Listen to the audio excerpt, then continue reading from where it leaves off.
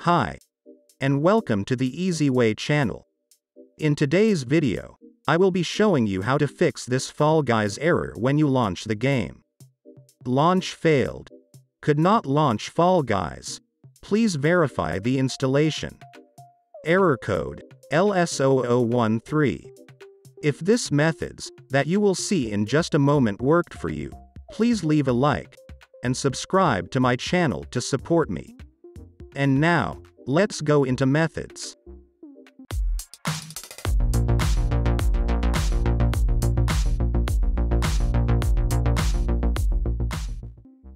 Okay. First method is to verify your game files. You need to open Epic Games Launcher, and go to your library. Here, find Fall Guys, and then click on these three dots here. On this menu select Manage, and here you will see Verify Files option, so click here on Verify. This will scan your game installation files for any missing or corrupted files, and replace them with the new ones if necessary. Be patient, and wait until end of the scan. When it finishes with scanning, launch the game, and see did this fixed your launch error. If you are unable to launch the game after first method, then you will go and remove administrative privileges when launching the game.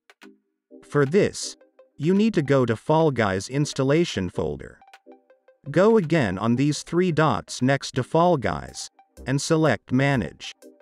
Click on this folder, and it will open this window, where are your game installation files. You will see this Fall Guys client file. Right-click on it, and select Properties. Select Compatibility tab up here. Here you will see option to run this program as administrator.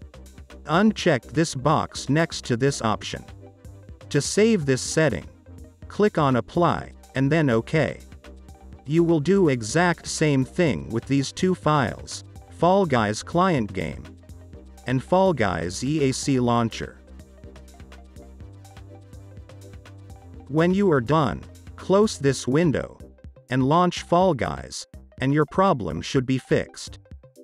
Next method is to temporarily disable your antivirus, because it may be that your antivirus is blocking some of the game files to run. If you have custom antivirus, disable it through App Interface. And if you use Windows Defender, this is how to disable it. Right-click on Start, and select Search. Type Virus, and then select Virus and Threat Protection up here. Click here on Manage Settings, and under Real-Time Protection, toggle this switch to Off. To turn off real-time protection, on this window, click Yes. Now launch the game and see will it start without any problems. If it start, then you will come back here, enable real-time protection, and then go down here on exclusions.